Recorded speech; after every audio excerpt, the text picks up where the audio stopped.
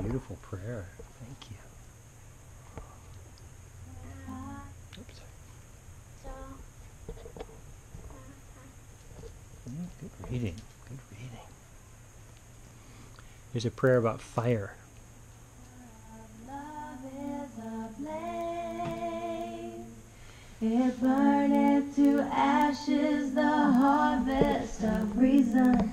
Be thou so steadfast in thy love that thy heart shall not waver, even if the swords of the enemies rain blows upon thee, and all the heavens and the earth arise against thee. When the fire of love is ablaze,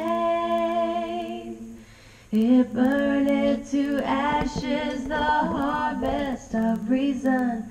Be thou so steadfast in thy love that thy heart shall not waver, even if the swords of the enemies rain blows upon thee, and all the heavens and the earth arise against thee.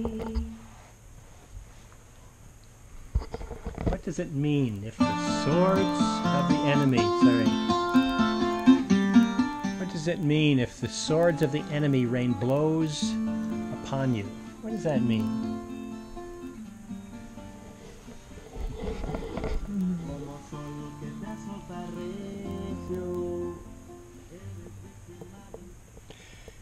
What's that mean?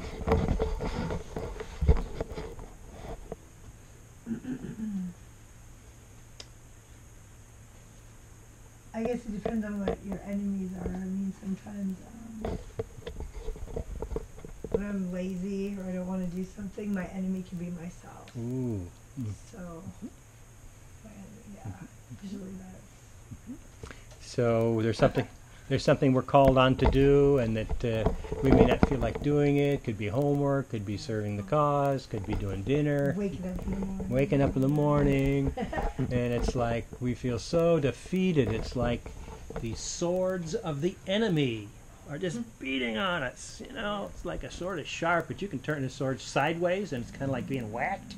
The swords of the enemies are raining upon you. So we try to take a stand. When we have to take a stand against our enemies, it's like we have to stand up to this kind of attack, and try to do, you know, what's right and what's in our heart.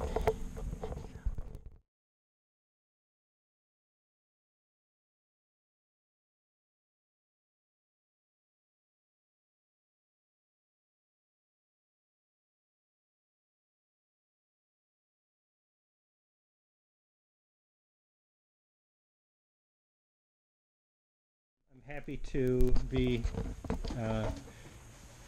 working on the east side to try to bring people together. We live in a world that's got lots of division, lots of disunity, lots of racism, lots of poverty, lots of unhappiness, and that Baha'u'llah came to bring unity to the world, and he invites Baha'is and their friends to work in their communities, you know, to bring people together. And that can be, it's not really a fancy thing, it's really a simple thing. It's having children's classes together where we learn about, you know, how to read God's Word and how to be good people. And it's praying together in community neighborhood devotions like this.